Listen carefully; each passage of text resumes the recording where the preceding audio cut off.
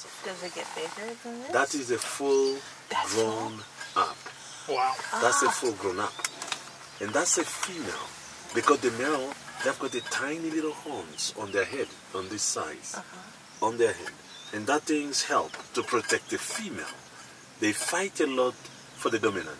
These guys, they are always in pair for life. Somewhere, by accumulating the urine and dung in one place throughout the year. Yeah. That is how The they mark urine, their territory. And they have the tiny little round thing below the eye. When you look really careful, especially for the male, you can see it. That way, it's a gland they have it. We call it a prehobito gland. So sometimes they just spread it up along the area where they are to just put the smell on it. When there is any other male or another family came into their place, these are the chicken wings for everyone. This is the chicken wing for everyone. But they have a big eye, and those big eyes help them to see 360 without any problem.